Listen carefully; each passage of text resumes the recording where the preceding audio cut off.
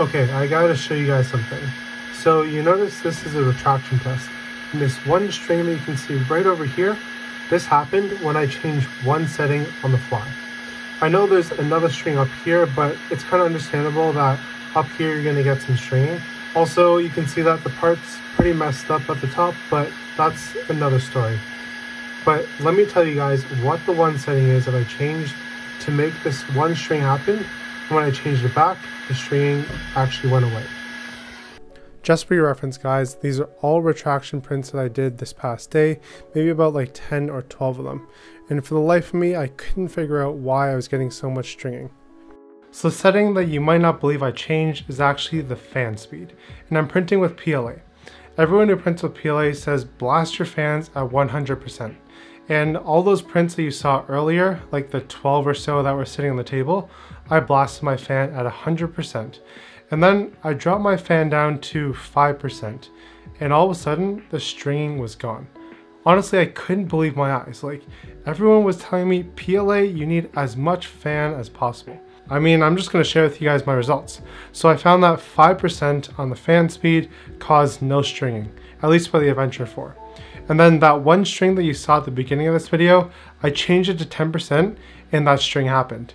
Changed it back to 5 and the rest of the print, except for the one string at the very back, at the very top, there was no more stringing other than that. So I'm a little bewildered, so let's do a test.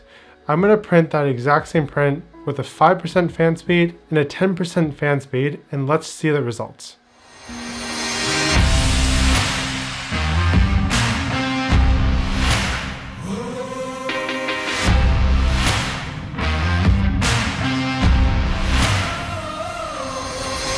You can see for yourself here, guys, there's only string at the top, nothing at the very bottom.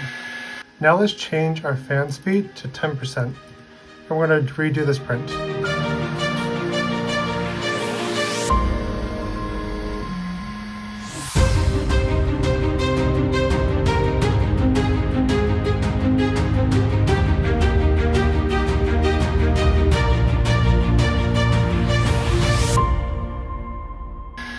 Wow guys, check that out. That's only a 5% change in the fan. Okay, so on the left we've got the 10% fan, on the right we've got the 5% fan. Huge difference in stringing. I've also done another test print where I slowed down the speed significantly, where each layer was about 15 seconds. This increased the quality of the top spikes dramatically. I was printing probably around like 500 millimeters per minute versus 3000 millimeters per minute. So those are the results, and I'm kind of struggling how to explain to you guys why this happened. Why does a higher fan speed cause so much stringing? And I don't know if I mentioned this earlier, but all the other prints that you saw at the beginning of the video, the 10 or 12 of them, those were all printed at 100% fan speed. And those had the worst stringing by far compared to 10 and 5%. So it seems like going up in fan speed caused more stringing, which is a bit counterintuitive, because PLA supposedly likes a lot of cooling. However, I think cooling is more so for things like overhangs or bridging where it's necessary. But when you're doing retractions, a possible explanation is the fact that when the nozzle is pulling away, you've got a lot of cooling, then any sort of string gets solidified by that cooling. However, if you don't have cooling on and the nozzle is moving very quickly, it's able to snap the filament. Also, the fan shroud is cooling the nozzle, so maybe that has something to do with it. I'd love to know if you guys have any explanations for why I'm seeing a lot of stringing when I increase the cooling past 5 to 10% on the Adventure 4. Just for your reference, I've also tested out 3 different filaments. I tested out the base Flash Forge one, a brand new roll from Airy one, as well as a local brand by filaments.ca, which is a fairly cheap retailer of filaments here in Canada. So I've ruled out that the filament was not wet, and I've also dried filament just to make sure and retested with that.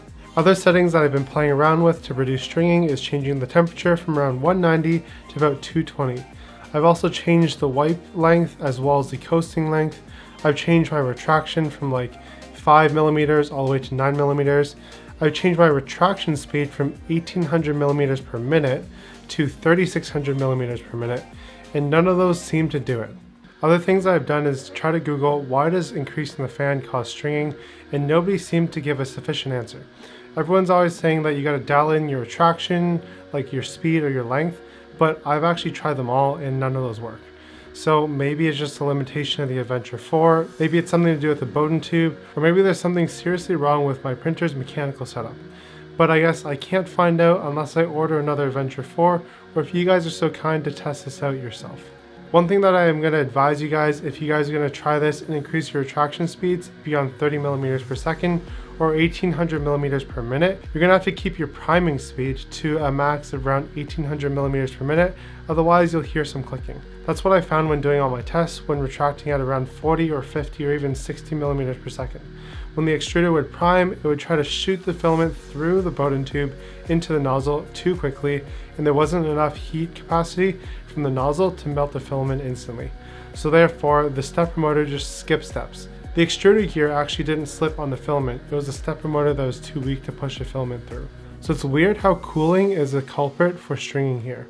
If you guys are curious what settings I'm printing PLA with for this test, I've thrown those all down in the description. The only thing that I've changed from print to print in this video is the fan cooling setting from 5 to 10%. It'd be interesting if you guys tested it out on your printer and report it back in the comments how it turned out. You can even link a video or an image down there, and that'd be awesome for the community to see what's happening with this. Maybe if we open source this problem and just have a bunch of you guys try this out, we can see if there's any sort of difference between the Adventure 4 printers and their quality. So that concludes this portion of my video of investigating into stringing with PLA. I have more tests on the way, which I will be reporting back with another video, so stay tuned for that one and be sure to subscribe. Anyways, I got a couple videos up on the screen that you might be interested in about the Adventure 4 or 3D printing. If you guys are there, I'll see you there. If not, I guess that's a wrap.